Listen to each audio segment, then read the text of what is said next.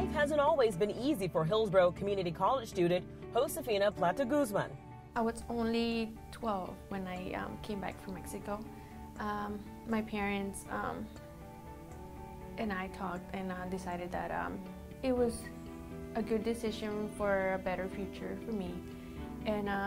But it was hard because I didn't have anybody with a college background. Josefina's parents returned to Mexico and she stayed in the U.S. with family as she worked her way through middle and high school. She made the grades, but wasn't quite sure what to do next. I saw that HEC has a really good nursing program, so I planned ahead and I'm like, okay, I get my AA there and then I just get familiar with the community college and then I get accepted to the nursing program. That's my plan. She applied for scholarships through the HCC Foundation and her dream of becoming a pediatric nurse started to become a reality. And it just gave me hope. Josefina says her experience with great faculty and staff at Hillsborough Community College made the difference in her future.